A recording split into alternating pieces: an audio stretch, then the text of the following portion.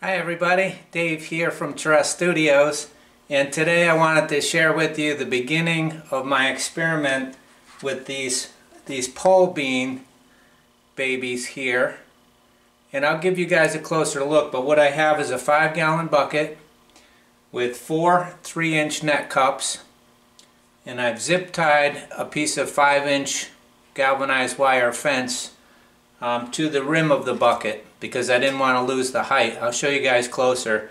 And basically I have solution filling this up. I have Master Blend in here, and I have it coming into the cups about 1/4 of an inch. And these babies, they're ready to go. So all I got to do is drop them in the net cups.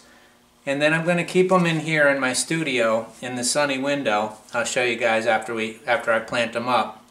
And let them acclimate a little bit. And once they start, getting some roots out into the solution, I'll give them a little bit of sunshine, a couple hours a day for a few days, and then they should be all right to go out in the full sun. And we still could get some cold weather, so I can carry this whole bucket thing in. This is a 5-foot tall piece of fence.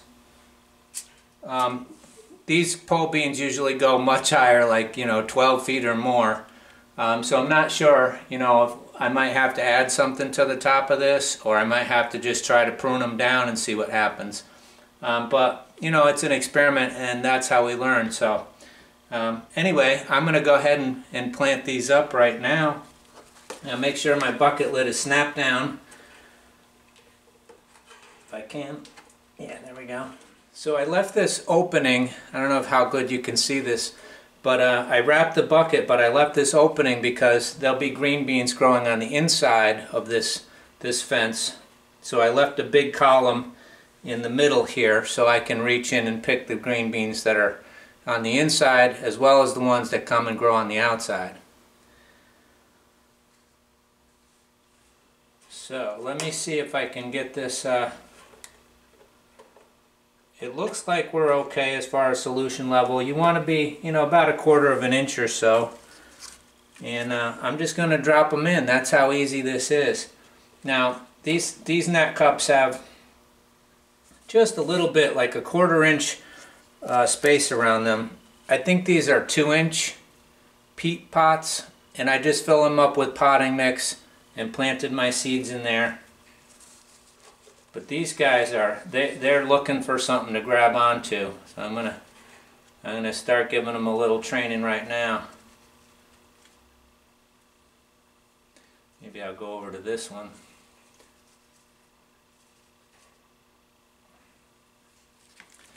So that's what I love about hydroponics, is it's so easy, guys, to to get started here. And hopefully, I've never done beans, never done pole beans, yeah, I did do green beans one time, but I've never done the pole beans in here. So I'm going to just weave this in a little bit. This guy's ready to rock and roll.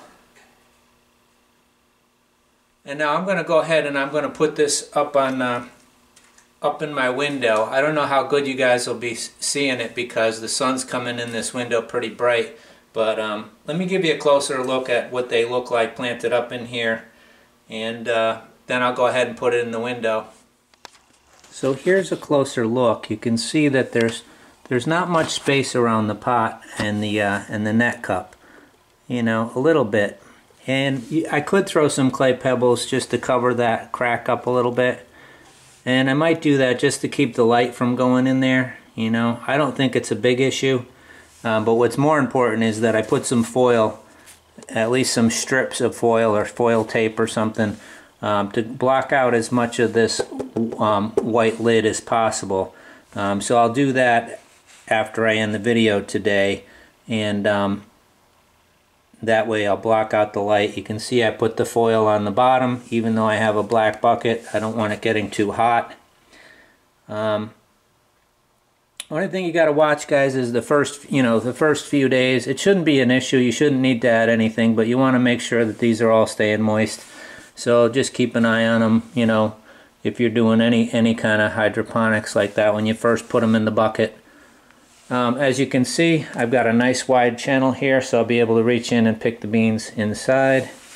And here's how I did it. When I just zip tied it here, I was going to run it all the way to the ground, but then I would lose another, like 14 inches or more of fence that I need up above.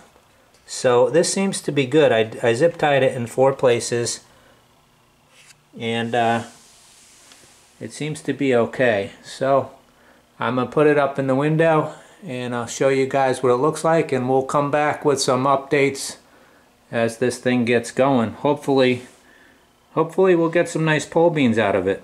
I will do pole beans in the ground as well because they do fantastic and they give you a lot and they're delicious. Okay, so there they are in the sunny window, and like I said, I'll leave them here until they get their roots into the solution, and then I'll slowly acclimate them to being outside. I'll be getting that dumpster out of here, and then I'll put my greenhouse up. I just had the roof done, so I have to get that out of here. And then the greenhouse goes where my car is, and that way I can run my hose right out of my studio and into the greenhouse. So guys, that's my little experiment with the pole beans. I hope it goes successful. I don't know if we're, if that's, they're not going to have enough room to run.